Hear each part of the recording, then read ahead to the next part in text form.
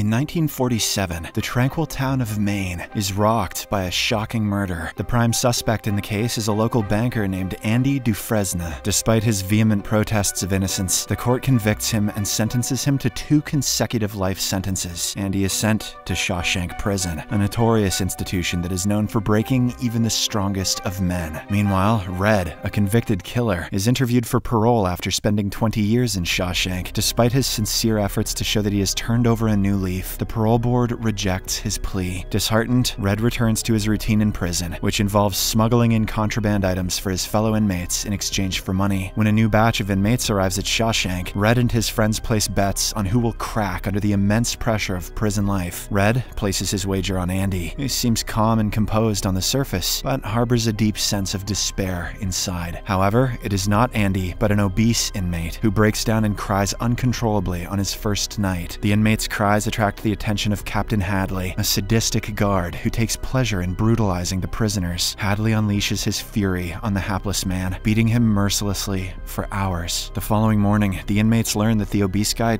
died in the infirmary from his injuries, as the prison doctor was out for the night. This stuns Andy, and he tries to ask about the man's name, but everyone tells him to mind his own business. A month passes by, and one day, Andy approaches Red after hearing that he can smuggle things into the prison. He asks Red to get him a rock hammer, saying he wants it to pursue his hobby of collecting and sculpting rocks. Red wonders if he intends to use the hammer to engineer an escape, but Andy laughs off the suggestion. So, Red accepts the order, but also warns Andy about the sisters led by Boggs, who assault other prisoners. Soon, it becomes clear that Boggs has a major crush on Andy. During the first 2 nights of his incarceration, Andy spends most of his time working in the laundry or fighting off Boggs and the sisters. Despite the hardships, he finds solace in his friendship with Red. Together, they pass their time in conversation, sharing their hopes and dreams. When a job vacancy to tar the roof of a prison building is announced, Red pulls some strings to get Andy and their other friends on the job. One day, Andy overhears Hadley complaining about having to pay taxes for an upcoming inheritance. Using his extensive experience as a banker, he advises Hadley to shelter his money from the IRS by turning it into a one-time gift for his wife. He also offers to help him file the paperwork in exchange for chilled beers for his fellow inmates. The arrogant captain appears to be angry at first, but after seeing Andy's intelligence, he agrees to the deal. Over time, Andy builds good relations with everyone in the prison, making him more comfortable and confident. He also starts to read and increases his knowledge. Sometime later, he approaches Red with another strange demand. He wants a poster of the actress Rita Hayworth. Red is definitely a bit weirded out by it, but nonetheless, he agrees without asking anything.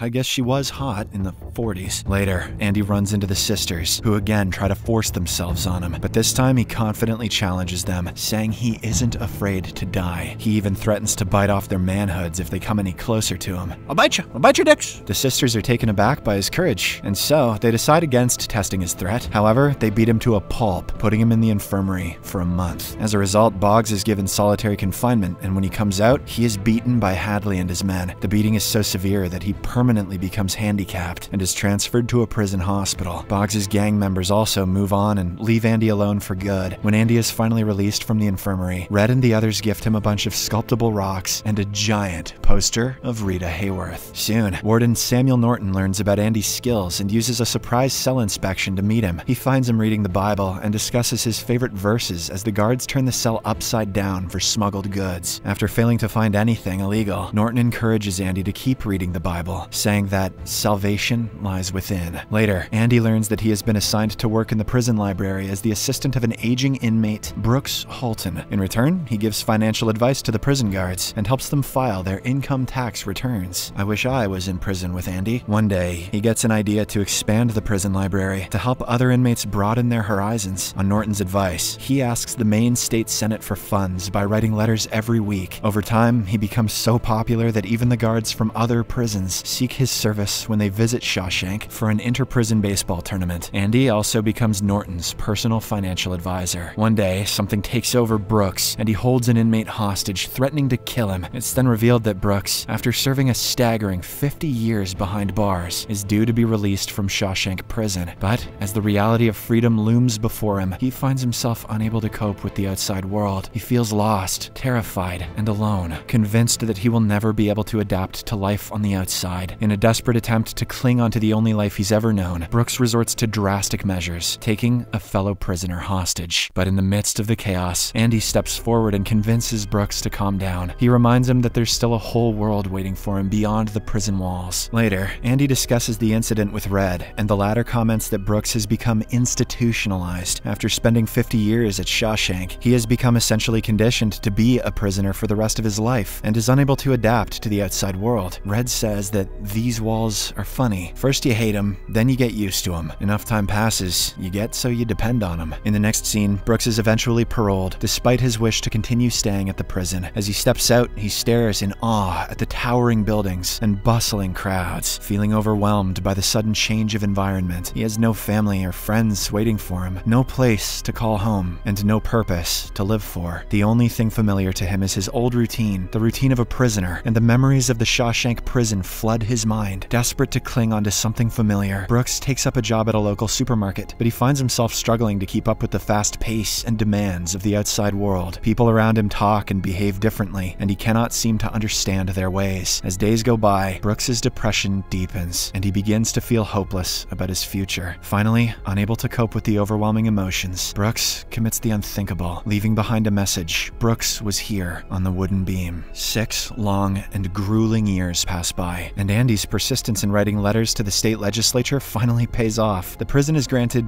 $200 to fund the expansion of the library, along with a collection of old and tattered books and phonograph records. Among them, Andy discovers a copy of Mozart's The Marriage of Figaro. Determined to share this musical masterpiece with his fellow inmates, Andy devises a risky plan. While working in the warden's office, he seizes the opportunity to lock the guard in the washroom and play the record over the prison's loudspeaker system. As the notes of the opera fill the stale air of the prison, an extraordinary thing happens. The inmates, including the toughest of criminals, are swept away by the beauty of the music. Even the guards can't help but smile at the sheer power of the performance. Unfortunately, Andy's act of defiance doesn't go unnoticed, and he is sentenced to 2 weeks in solitary confinement. Despite the punishment, he remains steadfast in his belief that hope is the key to survival, and he refuses to let the brutal conditions of Shawshank break him. Sometime later, Red appears for yet another parole hearing after living in prison for 30 years. Unfortunately, the authorities once again reject him. To cheer him up, Andy gives him a harmonica to mark his 30 years. In return, Red gives him a giant poster of Marilyn Monroe to commemorate his 10 years. Here you go, you pervert. After the Mozart incident, the state gives Andy a budget of $500 to expand the library. He uses the meager fund wisely and signs deals with book clubs and charities to create the best prison library in Maine and names it after the late Brooks. With the improved infrastructure, Andy starts to tutor inmates who wish to get their high school diplomas so that they can get decent jobs when they are released from prison. Meanwhile, the warden enriches himself by exploiting Andy's knowledge and banking expertise. Soon, he begins profiting by forcing the inmates as cheap laborers for public projects, which he easily wins by outbidding his competitors. To hide Norton's ill-gotten wealth from the law, Andy sets up accounts in several banks using the identity of an imaginary man, Randall Stevens, who only exists on paper. Andy created this fake user with his extensive knowledge of the system and mail-ordered forms. Although Randall Stevens doesn't exist in real life, he has a birth certificate, social security number, and driving license. The plan is foolproof, and if the law ever investigates the matter, they will chase a man that only exists on paper. The movie then fast-forwards to the year 1965. A young man named Tommy is sentenced to 2 years at Shawshank for breaking and entering. Tommy is a fun and charismatic man. He has been going in and out of jail since he was 13 years old. He soon befriends Andy and Red, and the three form a cohesive bond. One day, Tommy asks Andy to help him in earning his high school equivalency diploma. The latter immediately agrees, and hence, they start their preparations. After months of hard work and perseverance, Tommy eventually sits for the exam. However, by the end of the test, he gets frustrated over his performance and tosses his answer sheet in the trash. Nevertheless, Andy retrieves it and sends it to the education board. In the next scene, Red confronts Tommy and berates him for his recklessness, reminding him of the time and effort Andy has invested in helping him earn his high school equivalency diploma. Don't be a dumb bitch. Tommy finally realizes the gravity of his mistake and apologizes. Then, he drops a bombshell. During his time at another prison, he shared a cell with a man who had confessed to killing a golfer and his lover. The man frequently bragged about how he framed an innocent